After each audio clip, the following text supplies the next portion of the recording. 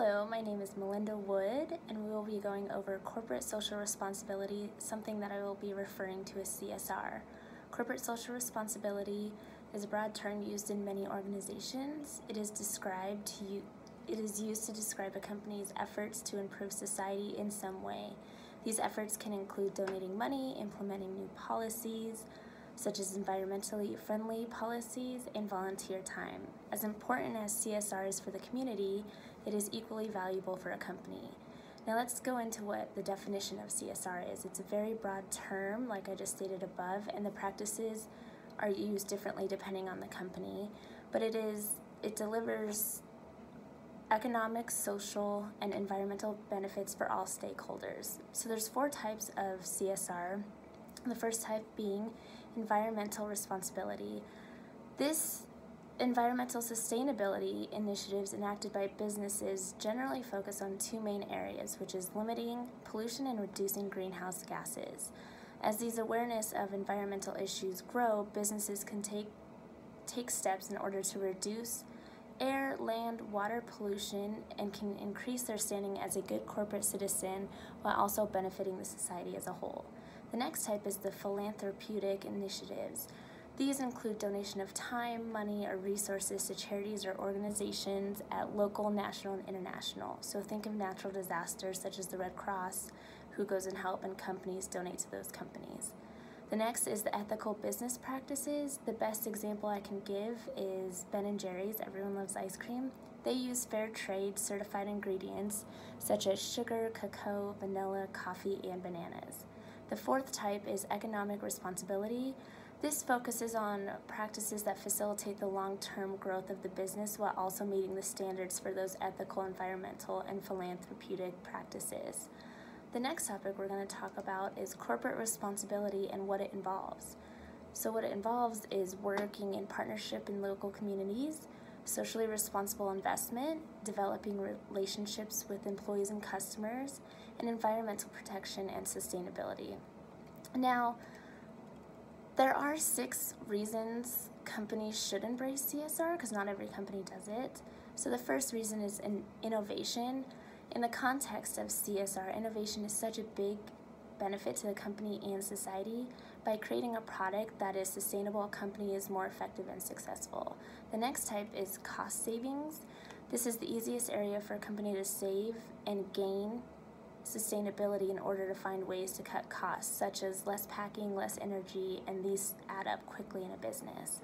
The next type is business brand differentiation. This basically is how, with your CSR, you're being different from other companies that are competitors. The next is long-term thinking. CSR is an effort to look at the company's long-term interests and ensuring that the company's future is sustainable. The next type is customer engagement and employee engagement. What's the point of CSR if no one knows about it? So you need to get the employees engaged, you need to get the customers engaged and know what you stand for, whether it's using corporate social responsibility to engage your customers some way and using the products to help CSR as well.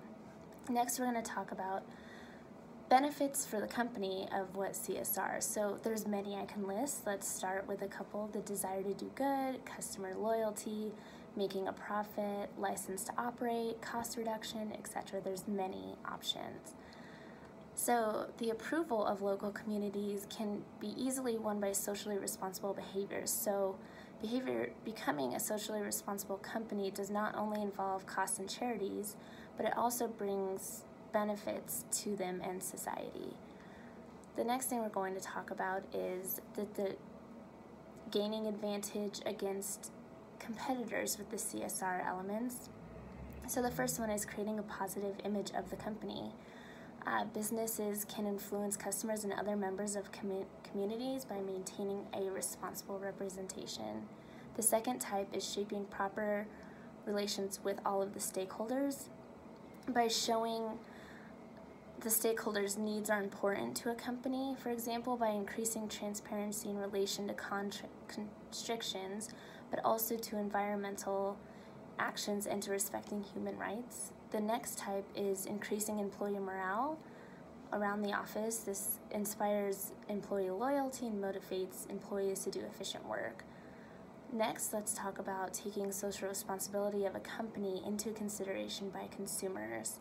So with consumers nowadays, they have so many options, so it's nice to have a brand that has a successful CSR for the company.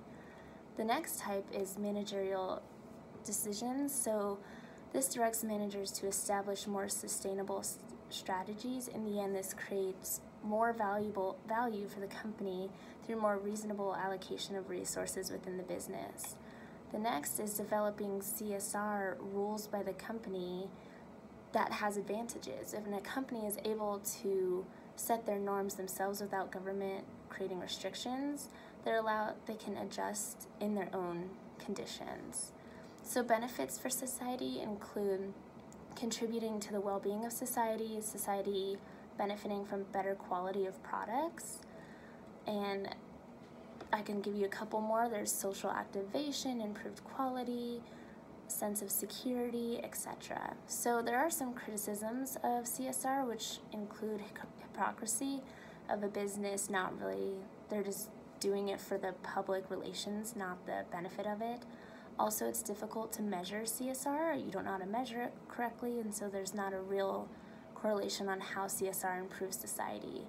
The other one is economic concerns, when they should actually be focusing on profitability instead of CSR. So as a whole, CSR is good for both companies and society around them. It brings many benefits to both sides. Corporations can gain financial benefits through working through the good of people, and at the same time creating a positive reputation and respect, securing their position on the market. Society in which companies function can observe an increase of quality of education, technology, and infrastructure, as well as better health and security of people. Thank you for your time.